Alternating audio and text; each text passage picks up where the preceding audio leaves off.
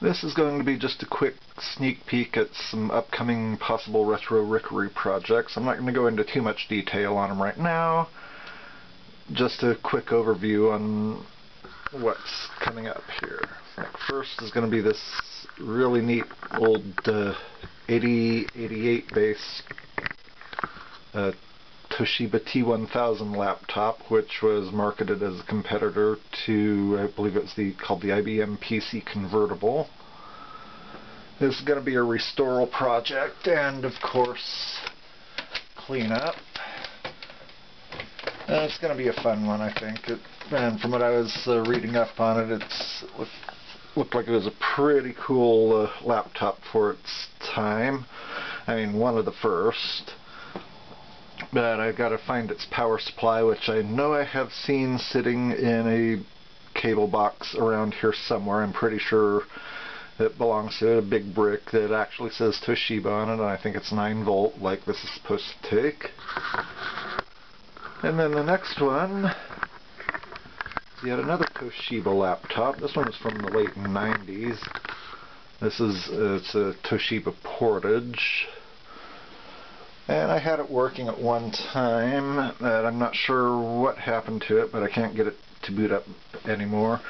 I think I might have been had pulled the hard drive to back it up in another system, and I don't know, maybe I hooked it up wrong and now it just won't boot, or the hard drive could be dead, who knows. But like I said, not going to go into too much detail. The video for that will talk about the laptop itself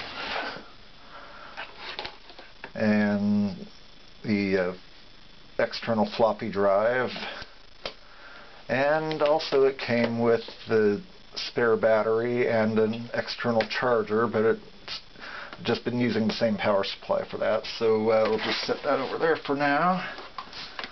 And then probably before I do the video on the Portage, there will be one on this Toshiba Satellite Pro that is actually working quite well still. I've got it running with the Windows 98 2nd Edition Lite, which was 98 SE with Internet Explorer actually stripped out of it. In fact, if I remember right, this one deployed with me to Afghanistan, which was like in 2005 or 2006. And I got a lot of use out of it with the games I had loaded up on it, as well as ebooks and music and just some other little projects I'd been working on at the time. I'm not sure what I'm going to do with it after I finish a minor refurbishment on it, which is probably going to just involve cleaning up the hard drive and who knows what else. But the next one's also a Toshiba. It's really too modern for the retro Rookery title that I've come up with, but I got another section this will be going into. Don't remember where we got this one from. I don't know if someone was just clearing out some of their old stuff and just gave this to us. I don't have a power supply for it, but I got one on order. And I surprisingly managed to get it pretty cheap. Well, the guy had it to like 60% off, so I paid $12 plus shipping. And that was 60% off from his, I think he wanted like $40 for it, which is in the range of what everyone else seems to be trying to ream the buyers for on them. So, but at that price, and I figure I couldn't go wrong with it. If it doesn't work, then I can probably just flip the power supply and even turn a profit on it. And the laptop itself could be parted out as well, since I discovered it does have a GeForce, I think 6900 something. I'll have to look at the specs on it again, but that's for later, of course.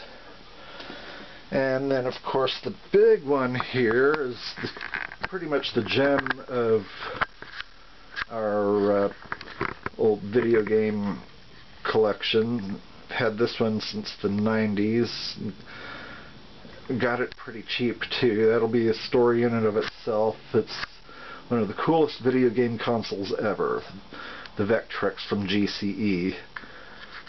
I'm really looking forward to doing a series on this one, and even finally getting more cartridges for it, or at least the multi-cart, if it's still available, that was put out quite some time ago.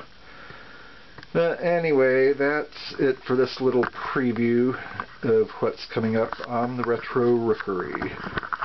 And now back to my next showcase video, which will probably be getting posted before this one does.